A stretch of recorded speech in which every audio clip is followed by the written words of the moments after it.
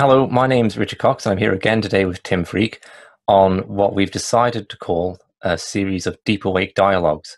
It was either that or the Tim and Richard show, but we couldn't decide between the Tim and Richard show or the Richard and Tim show, so we went for deep awake dialogues. So in this, the third episode of Deep Awake Dialogues, I'm going to be asking Tim about his career as an author.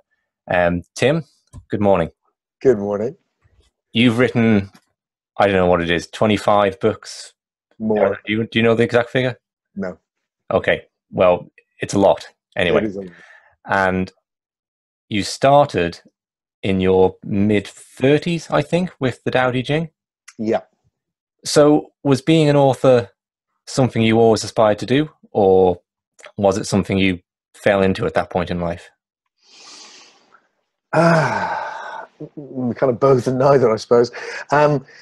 It's interesting when I look back because I feel like I was always a writer. At school, I had an amazing experiences around teachers of English who would come and pick me out, and I remember one when I was, I don't know, 15 or something, coming up afterwards and saying, "Look, if you want help publishing some of the things you write, I'll help you." And me thinking, "Oh, that's nice." So I always had that background in writing as something which clearly people were pointing me towards, and it interests me that after the experience I had of awakening when I was 12, which I've talked about a lot, what I did was I wrote a play. And we performed it, and it was a big deal actually in the local community because it was all kids. And so I immediately turned to writing, and then not got distracted, but I think, but got very attracted towards music, because music has this power to instantly change consciousness, and because its power in society is so large. I was very attracted towards that ability it had and the impact it was having, and being young, and so really got pulled into that as a medium. I also think there was a moment where I knew that I would end up doing what I've been doing, not just writing, but being a philosopher, or specifically exploring awakening, and didn't feel I could do that I wasn't ready, and I wasn't ready. And so writing was something that needed to wait, because I was ready to make music. I could make music about awakening, if you like. I could write music which was about consciousness changing, and I could do that, but I couldn't approach writing. So writing kind of disappeared off into the back of my mind, and my focus on my creativity was on sound.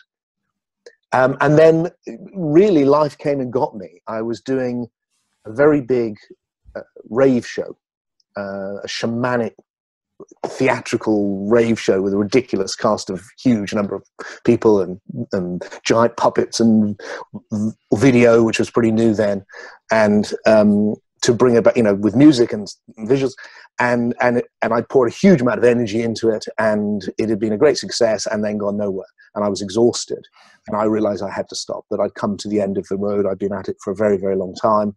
We'd been so close so many times to making it work in the way it would be sustainable. It wasn't working. So I kind of backed off.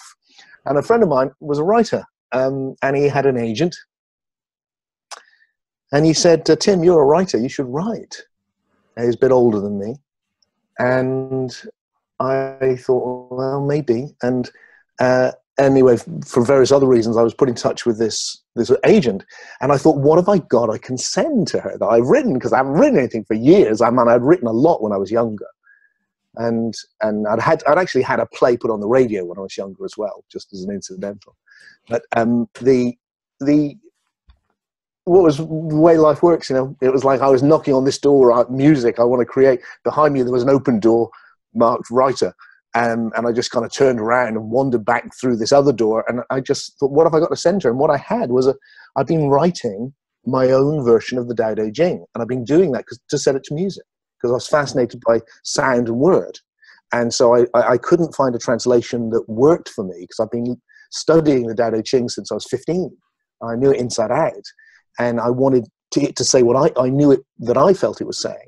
So I was also hanging out and had been with people like Robert Bly, who, like Coleman Barks, had taken the works of these great poets, Rumi and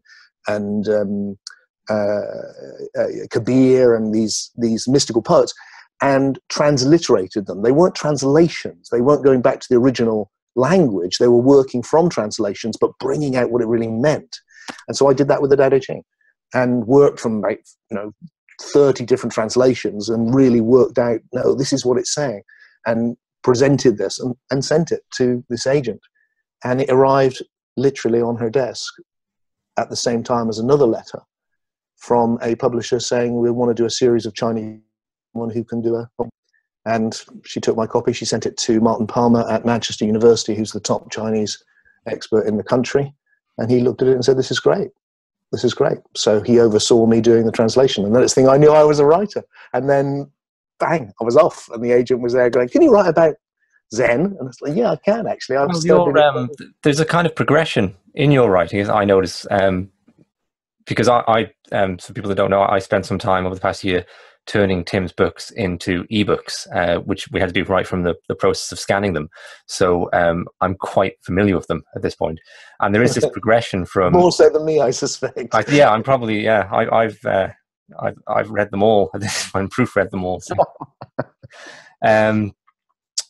so there's this progression from starting off in the 90s, where you do things that are very much commenting on existing philosophies like Zen or Hinduism, or writing things like the Tao Te Ching, and doing books that are involve a lot of quotations and a lot of commentary and drawing out the meaning of what other people are saying.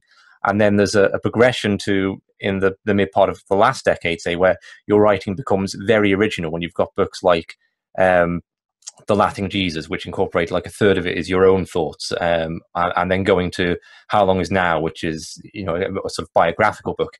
Was that a good way to progress in terms of sinking into being a writer, that you've almost got like this support, you're not having to be totally original straight off the bat? Yes, for me it was great. And also, I mean, it's so original, it's so individual, isn't it? The whole journey we make. But for me, I'd immersed myself in spirituality all my life, so I knew this stuff inside out. So, and it was at a particular time where there was a great rush of spiritual books, so I could actually make a living writing books on these different traditions. So I had the delight. It was like, oh God, I can literally go, I want to write about this, and then write about all these different traditions, bringing out the perennial philosophy of oneness in them. And so it was a delight. But it was also, so in one way, as a creative artist, that was like, and as a spiritual explorer, that was like, oh really? So it forced me to go, so what's the essence of Zen? So what's the essence of Sufism? So what's the essence of this? And that was a fantastic discipline. But also for me, on my own individual journey, as a musician, it had all been about my own vision. My vision, my vision, my vision, my vision. And I hadn't made it work. And it felt like there was me in the world, and we were like, it was like being at the school disco, and I was on one wall and she was dancing in the middle, and I was like, no, you come to me, no, you come to me, no, you come. And eventually it was like, no, I got to go to her. So it was like, what I did was I just kind of went, okay, I will write stuff which isn't to do with me. It's my vision of what these different traditions are, but this is not just about me. This is me providing a service for other people. And I will also work with publishers who want this and want it in this format, and like pictures and, and all these things which maybe I don't want.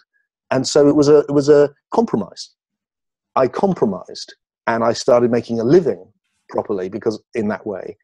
And what was fascinating for me was that, having come to terms with that and being able to do it, then from that I arrived at the position where I could actually do what I think I was born to do, which was create my own ideas and write them.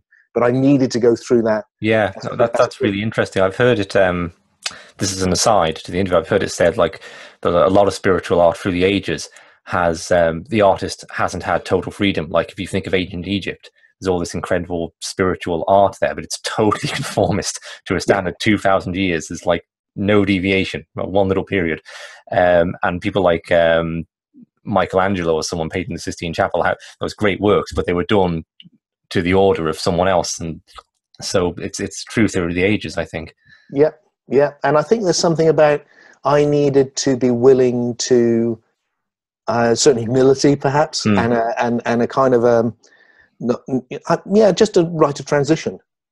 And so that's how it worked for me. So that when I hit those books that you're talking about, then I had a platform, and then it's like, okay, I'm ready now. Let's go.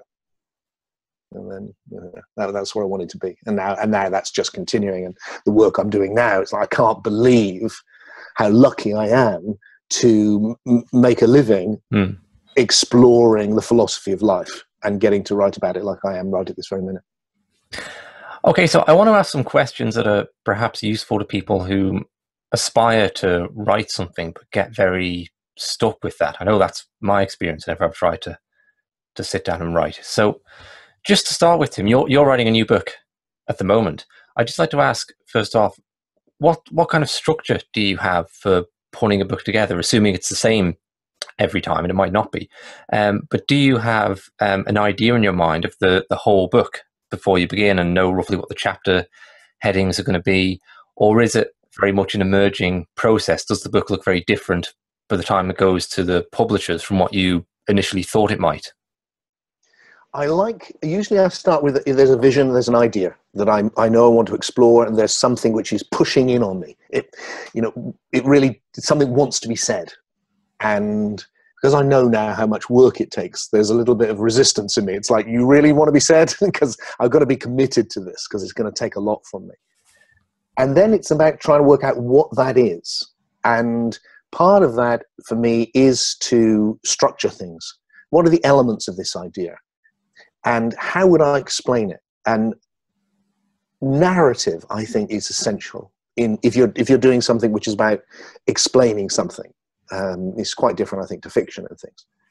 But narrative in that explaining sense, because often what you want to convey is something you intuitively know, but it's a total thing. It's a bit like if I tried to describe this room to you, what I want to do is go, it's like this. Mm-hmm. But I've got to go, if I've only got words, I've got to go, well, let me start by the window. The window's like this. And then you go to the right, there's the door. And then if you come around, there's the bookcase. Or should I go, and opposite the book? So when you're dealing with ideas like I am, the key thing is to work out, how can I come in? How can I find a strand to touch the reader where they're going to be with me? And then feed them something which they'll come with. They'll go, yeah, I get that. And then something else, oh, I get that. And we're going here. We're going to, in my case, we're going often to things which are really woo, but we've got to get there. So, each step, they have to come with me. They have to come with me. They have to come with me. And so working out that narrative is important. And also because often you can't say this until you've already said this. If I want to talk about in the state of lucid living, there's, synchronicities happen. Well, you need to know what lucid living means, and you need to know what a synchronicity is. So before that, I need to have worked out those things. So there's that kind of logic to it. So another question I wanted to ask related to that was, when you're writing, who do you visualize you're writing for? Because I know when we first did these interviews, you said it's a lot easier to talk when you've got someone there in front of you on the camera on Skype or whatever than it is just to talk to a camera, because it's relational. Okay. And I notice whether it's writing for an audience, it's much easier to write a letter than it is to write something that's for a general audience, I find, because I know who I'm relating to, and I can think, well, will this person understand this? I know what their vocabulary is, what words they'll get and what they don't. But if I'm writing for a load of people, some people know what lucid living means, other people don't. Some people know all sorts of spiritual vocabulary, others don't. So how do you balance that? Do you visualize your writing for a particular person at different times, or how do you do that? Yeah, I mean, I think one of the good things about that, the process I went through of writing a lot of those early books, was that I realized I was writing for a general readership, which is really going, look, I want this to reach everyone. And so it is tricky. I mean, if you look, if someone's read the Mystery Experience, so they go to quite near the beginning of that, where I know we're on a long journey because it's a big book. So I spent a whole, section of the book going, hey, if you're like this, there's going to be this. And if you're like, if you're into the intellect, there's going to be lots of thoughts. If you're into feelings, we're going to do this. If you're a scientist, I'm going to talk about science. If you're a mystic, I'm going to talk about, because I'm wanting to bring everyone in. Other books, like this one I'm writing at the moment, I will write this now. How am I thinking? I'm thinking I'm writing it because with a, a general sense of people, but I'm also going, but if you're not into philosophy, don't come with me, because this is going to be philosophy. I'm not going to make any, this is not going to be ABC. This is going to be deep. And but my job, I always feel, is to know what I'm saying so clearly that I can make it clear enough that anyone or most people have a good chance of going, oh, I actually get it, rather than Right. Right. I remember you saying to me once, you were talking about another writer who writes spiritual books. I won't name him. But you said he's a very clever man, but he's not a very good writer because he lets his audience, his readership, know how intelligent he is when he writes. And a good writer lets the readers know how intelligent they are. And I think in your work, you do make concepts very accessible, like a book like Jesus and the Goddess about Gnostic texts. Gnostic texts are famously inaccessible. You can't understand what they mean. And it would be very easy to write a book like that, which was equally inaccessible. And yet, what you and Peter Gandy did in that was made a book on Gnosticism that a general audience could read. I mean, I was about 20 when I read that book, and I could follow it. So, how did you develop that style of accessibility? And were there people or other writers that influenced you in that, or was it something that came about over just having been involved in writing for so long? Wow, what a great question, Richard. I mean, it's very important to me, and I do think that. I think, like most people, when I used to read books, if I didn't understand them, I thought, I'm not clever enough. Now I just think the author's not writing well enough, because the author, or it's just not for me. I mean, if I'm writing a book on advanced quantum physics, then it's fair enough that I don't understand it because I need to put in the few years of work to get to that point. But if it's a book aimed at the general reader, then very often it's not oneself that's being stupid, it's the writer who's not really conveying the ideas. They think they know what they're saying, but they don't really know what they're saying. So I think it came out of my training at philosophy at a university. What I loved about that, I mean, it was Western philosophy, really. I mean, most people find it very dry and very narrow. But what it did was it made me appreciate clarity of thought and the power of doubt, and the ability to really go, what's this person saying? What am I saying? Just homing in, doubt. So I spend an enormous amount of time questioning my own ideas. And what that does is it helps me sharpen up the idea, and I won't rest until I find a way of saying it in a way that captures it, I feel, in a way that's accessible. So, for instance, lucid living was, I knew I wanted to write a book about the very essence of the mystical experience, and I knew I wanted it to be short.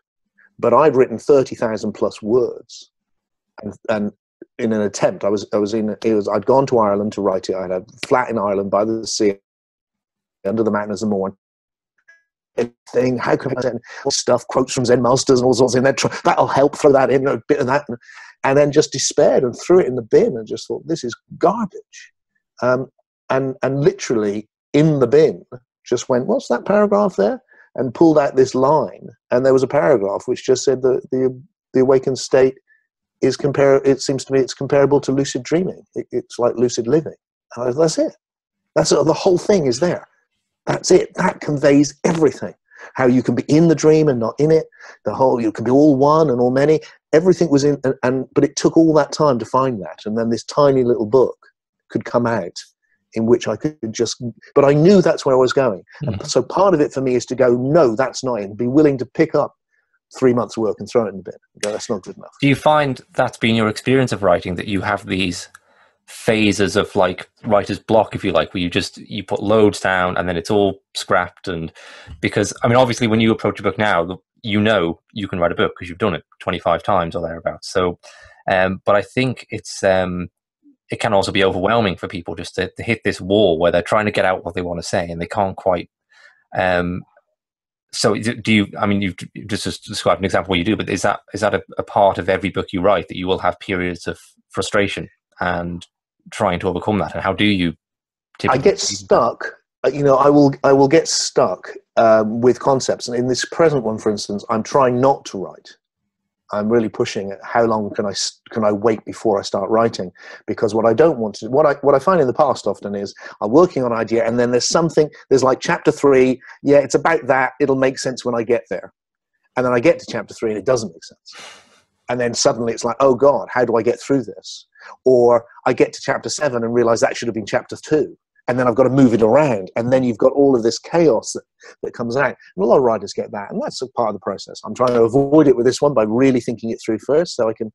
And part of it, I think, is that, if you get stuck, it's valuable to have people to talk to, because we're talking now. And in that interaction, sometimes it's easier to find the thoughts than when you're just sitting on your own. Mm. So it's good to remember. For me, here's the thing. And I say this very consciously in a lot of my books. At the beginning of the mystery experience, I quote Walt Whitman to try and get this across. When I write, I want the reader to feel like I'm writing to them, because I am. Mm-hmm. It's not just them. Obviously, I'm writing for all these, but I am also writing just for them. I want them to hear my voice. I am saying to them, look, there's something of value that I'm willing to commit all of this time and effort into saying to you. And I want you to hear it's me. It's not just words on a page. It's not a book you downloaded or you bought. It's Tim. Tim is talking to you about his experience of being a human being alive on this mysterious journey of life. And so there's that kind of connecting through. I've forgotten your question now. I got carried away by connection. But yeah, having someone to connect with so you can find the thoughts. Yes. Okay. So I mean that's. So did you enjoy having a co-writer then in Peter Gandy, or having people around that you can? I have to have someone around always. That's really interesting. When I don't have a co-writer, there's always somebody that I can trust, who I feel knows what I want to say, and who will have the honesty to tell me when it's what works and what doesn't work. And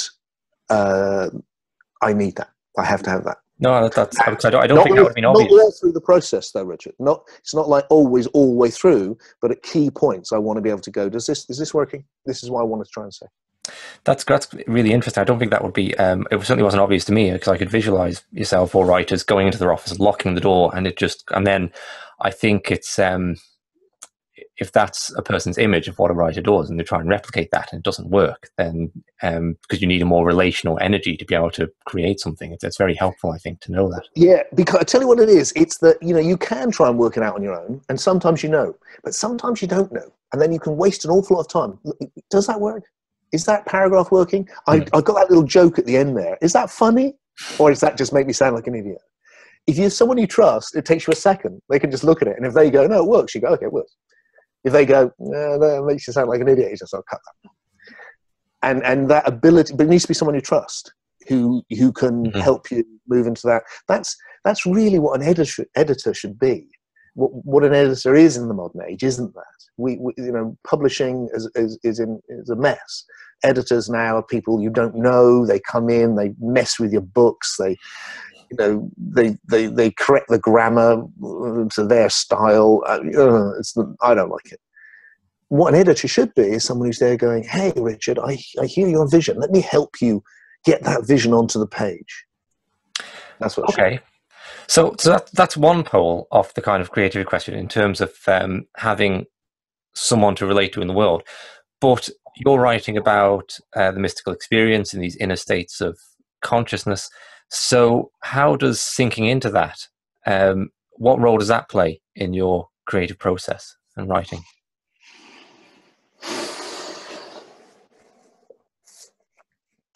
I'm not someone who goes, yes, I come in the morning, I meditate for an hour, and then I can write. It's not like that for me. I don't know anyone who's that actually who does that. There probably are people, but partly because there's something about meditation for me which is very still. So I'm more likely to just still everything right down and just be happy in the moment. I'm more likely to do, like Tai Chi or something like that will often stimulate ideas. Again, once you get it it's really, well, it's just different for all the time. For what I don't feel is that there's some sort of correlation between spiritual practices and creativity. Often Okay. creativity will be frenzy. You know, a lot of my books have been like possessed. Like I'm just working through the night um, and a little bit crazy. And there's a craziness to the creative process I actually love. I mean, I do love it when suddenly it's just like you're in another world. And I do get there is that, definitely that, of entering some other state where you are, especially when you're really in the process. Holding a whole book in your imagination is like being 9 months pregnant. I mean, it's just, well, I don't know what that's like. Obviously, I'm a man, but you know what I'm saying? It's like, whew, I'm carrying this huge thing. And it's tough. And that's tough for people around me, because I'll come into the kitchen to make a cup of tea, and Debbie or my kids will want my attention. And I'm like, no, don't, no, just leave me. I'm just making tea, and I'm holding this thing. Don't make me put it down. And I need to stay with it and get it out. So there's that, much more like that than it is like, yes, I'm writing these words. The serenity is in the background. The serenity is where it comes from. But what comes out is this kind of passionate creativity. Yeah, well, that's interesting. Because what I'm getting at here is what I find when I'm writing something is that I'll put words down and look at them and not be happy with them, and I'm writing from the concepts that are in my mind. And when I sink within more and feel out, how do I really feel about this concept? What language would I put it in that's comfortable for me? Then that's what I want to say on the page. So that's what I'm trying to get at, about the inner thing coming through. Yes, absolutely. So my point earlier is, don't confuse that with Right. It's not like, don't confuse those two. But yes, the deepness, the sinking back into the self. What is creativity? There's two things happening in this moment. There's the meeting of everything which has come before, which is repeating itself, and this newness, this possibility. The more conscious we are, the more creative we are. Simple as that. But don't confuse that with certain spiritual assumptions. But definitely, creativity for me comes from the depths of my being. So if I'm creating on the surface, it feels predictable and rigid and repetitive and where I've been before. But if I sink back, there's a tenderness to it, there's a directness, there's a risk-taking, I'm startled by it. It all comes from that. And also for me, more than that, I spend an awful lot of time giving things over to my depths. So when I'm working on an idea and I can't work out how to answer it, I just let the question sink into the depths of my being and wait. So I do that a lot. So there's like, well, how does that? And then it'll go back, and then at some point over the next day or a week or whatever, or sometimes years, bang, up it will come. And then, that lovely feeling, you know, that feeling of, ooh, this is good. I don't know what it is, but I know it's good. Hang on. I'm trying, you know, and there's that feeling. Yeah, I heard you give an example once, actually, about an analogy to looking for the deepening of perspective, say. And the example you gave was like, right now, all I can see is my hands. And yet, paradoxically, I can't actually see my hands. Whereas if I move my perspective, then I get a different view of my hands. I could see my hands in both places, but in a very different way. And that's what it feels like to me, of sinking back into consciousness. You move further away from the issue, almost, of what you're trying to create, and can gain a more holistic perspective on it. Absolutely. So in that way, it's absolutely integral. And so you really come out, and then it is all laid out, and you can see what it is. It is like watching something pour out often. Like, oh, there it is. Now, not in the sense that, you know, everything's paralogical for me. So there's a create and there's a criticize involved in writing. There's a like you know, two steps. So that the create is sink back, let it pour out the ideas, and that's a very spontaneous, intuitive process. And then there's another aspect which often will come in later, sometimes they come together, but often that's later, which is more critical, more really, does that work? Is that the best way of saying it? Should those come around the other, should I put those sentences the opposite way around? Is that better? Does that? And then there's a different part of me which will come in, and there's a constant dance between those two. I think we need both, but we don't need, we don't certainly want the critical one to dominate. A lot of people freeze because they've got the critical one on already. You've got to turn that one off. You've got to dance in the moment. That was my final point, actually, because I think there's a lot in modern self-development spirituality about getting rid of the critic, right? And an interesting thing about taking a dualistic or paralogical view, say, is that both of these halves of creative, critical, are necessary components of our being. Yes. It's just when we don't recognize that, one can go totally out of balance, or it's suppressed and you don't know the critic's there, and then suddenly it rages up and will shred your work for you. Yeah. You need both. Of course you do. But what you don't need is to let it's like when I'm with my kids when they're little. I feel it with everyone. I feel like, look, the biggest thing to being creative, and I've been so lucky, Richard. I've been so creative. All my life has been about creation, and the real secret at the center is being willing to be a fool. It's just being willing to make a mistake. You just put it out there. Put it onto the page. Just be willing to, or if you're on a stage, say what it is you have to say. And if it doesn't work, go, oh, that didn't work, and move on. And it's that ability to just not hold yourself back, because that tightness prevents that intuitive flow of inspiration, which is there, which we can tap into. So my strong advice is, if you have something to say, be willing to sink back into it, just as you describe, and get it out, and then bring in the critic. Okay, where does this work? And if you can do that, like I say, when I'm philosophy walking, I'm doing both at once. Oh, there it comes, and then it's like, oh, let's have a look at that, and then there it comes, and I'm just, and it's there's a movement between these things. If the critic, if that I'm not good enough, what does that really mean? Oh, that's rubbish. If that comes in too early, you prevent yourself ever getting into the ecstatic state of pure creativity. Right. So is perfectionism an enemy in that sense? That if Yes. I'm insisting, Yeah. I mean, I'm a real perfectionist, but just not at the start. I want it to be as good as it can be, but the way for it to be as good as it possibly can be is not to come in with that at the beginning. It's a bit like you were mentioning Michelangelo earlier. If Michelangelo had started with his sketch and expected it to look like the ceiling of the Sistine Chapel, he'd never have done it, because he'd been forever going, that's not it, that's not. He did a sketch as a sketch, and then he did the thing, and that's okay. To finish, then the final question I'll ask is: how do you finish? Do you need a deadline, or like where the book has to be sent off to the publisher?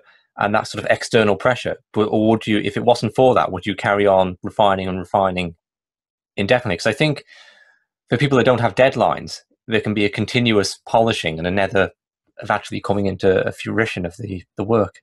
How do you find that? Yeah, I think people do get that. I'm lucky I don't have that. Right. I don't need to work to a deadline.